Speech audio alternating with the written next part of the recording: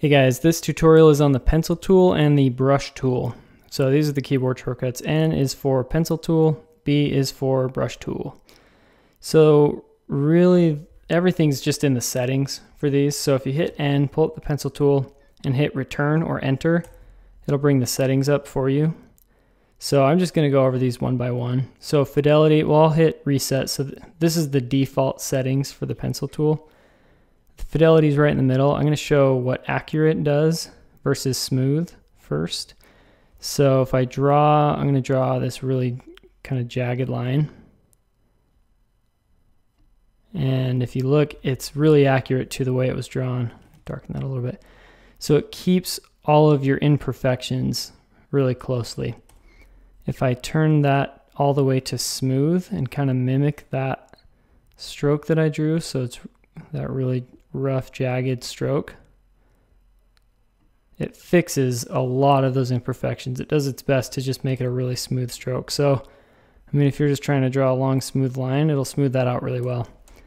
And then if you put it in the middle, then obviously it's going to be somewhere in the middle. So it's going to keep some of your imperfections, but it's going to minimize them.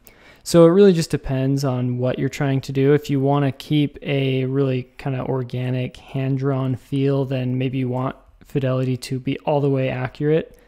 I typically keep it either in the middle or one over towards smooth. But sometimes if I just want to like rough out shapes that I'm going to refine later with the pen tool, then I'll keep it all the way smooth because I want as few of points as possible. Then I can go in and edit those later. So next is fill new pencil strokes. So I'm going to keep it unchecked and show what happens. So I'm going to load an orange into that color, into the fill color. And if I draw, it forgets the fill because it assumes I'm only drawing in strokes because I don't have this checked. If I check this, then if I don't have a fill, there's no fill. But if I do load a fill color in there before I draw, it'll maintain that fill. So I don't know if I ever turn this off. I usually keep that on because if I'm drawing shapes, then I want to keep that color. And if I don't want a fill color, I'll just get rid of it with the forward slash. So the next option is option key toggles to smooth tool. So I'm going to show what it does without that being checked first.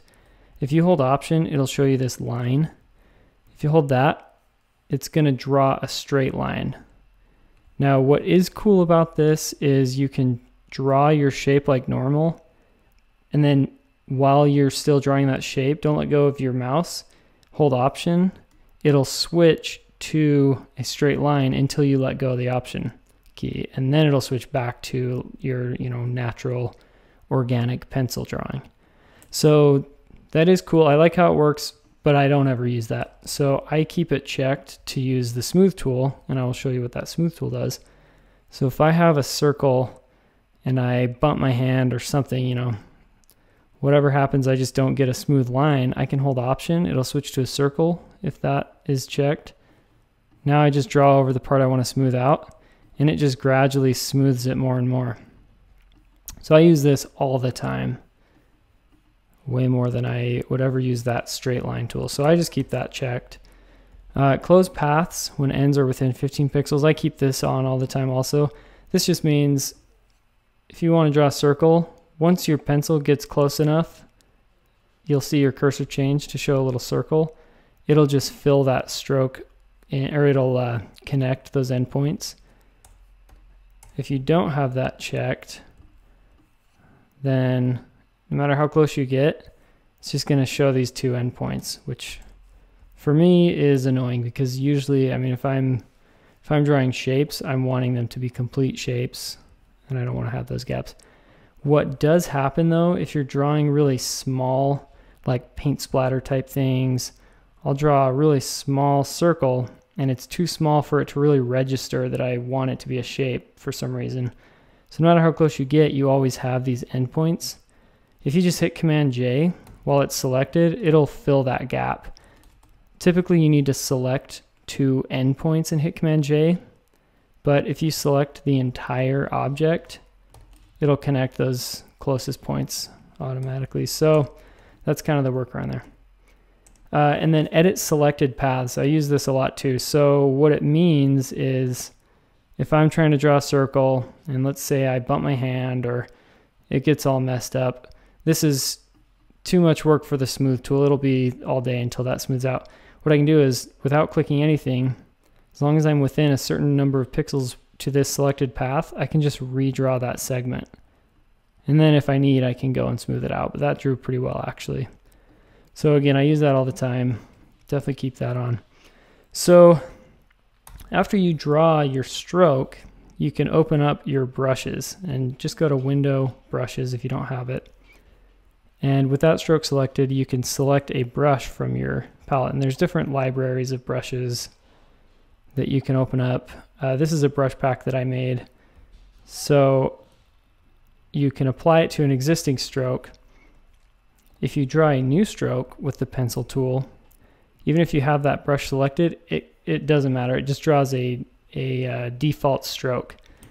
But with the brush tool, if you draw with a brush selected, it applies that brush automatically to the stroke you drew. And that really is the only difference that I am aware of between the brush tool and the pencil tool. The brush tool has similar settings, just not quite as many, but yeah, I mean, same fidelity and basic options. So just depends. If you are just trying to lay down a whole lot of brush strokes with the actual brush applied, then use the brush tool. Otherwise, use the pencil tool. And yeah, I mean, that's pretty much it. So if you guys are interested in this brush set, like I said, this is one I made recently. I'm going to put a link in the description to purchase this. And other than that, just let me know if you have any questions or comments. Thanks for watching.